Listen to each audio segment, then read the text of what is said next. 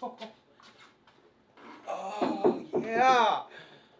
Whoo. All right, so right now this thing is just under 10 feet, which we're gonna make it into 8 feet. Up here we have about 13 inches all the way across, ranging from about 13 to 13 and a half, and then it flares down. It flares to about 14, 15, depending on where we are with the slab. And obviously it's a tree and it's gonna grow however it wants, so you're never gonna get perfect lines. But we picked out the straightest, clearest slab that we possibly could to make this whole project easy, and it is gorgeous.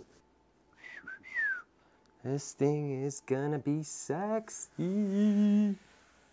So yeah, let's do this. Let's do it.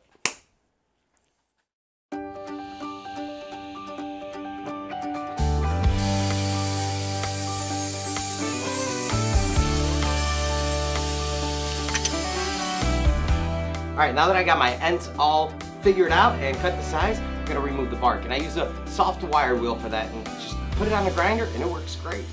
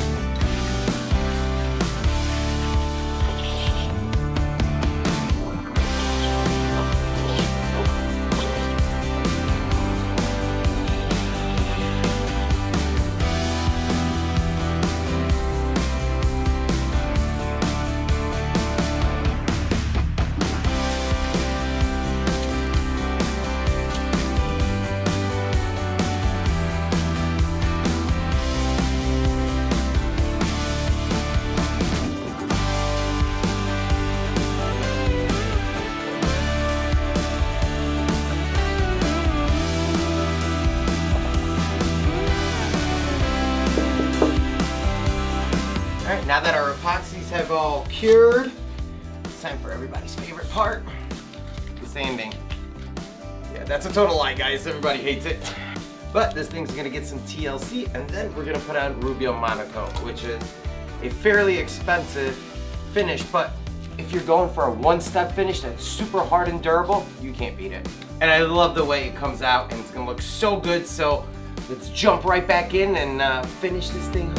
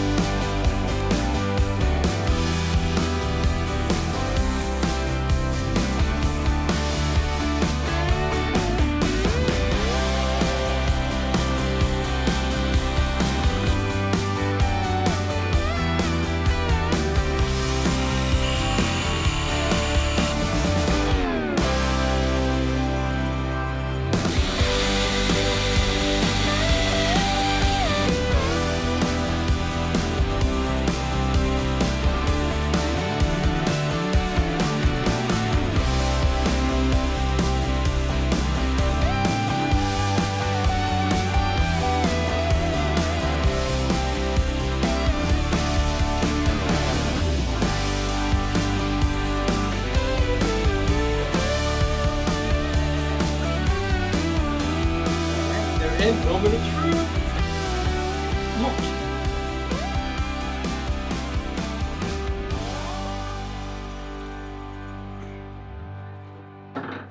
Oh yeah. Oh my goodness, it looks so good. I'm keeping it. I can't keep it.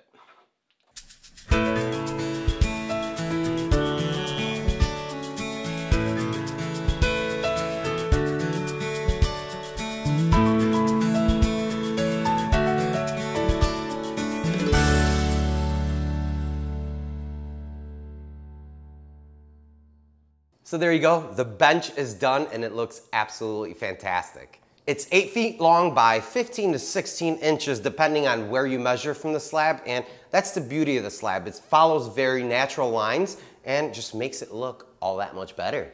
And the legs match perfectly. I was lucky enough to find a pair on Amazon. If you guys are interested, I'm gonna leave a link to that down below. Now making a live edge, whether it's a table or a bench like this, I believe is actually easier than making a table. You don't have to worry about any crazy glue ups or anything like that you would have with a laminated piece. And I think it just looks better. You have continuous grain everywhere, and that live edge just makes it look all that much more interesting.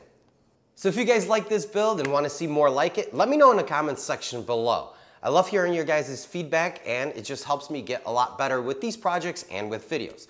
And also, if you don't follow me on Instagram, go ahead and do that, because I post daily on the projects that I'm working, the process that I'm going through with them, and I have a lot of fun down there. And don't forget to subscribe and hit the bell notification. That way you actually get notified anytime I post anything new. And I have some really cool projects coming up that are gonna be very interesting. So I don't want you guys to miss out on those.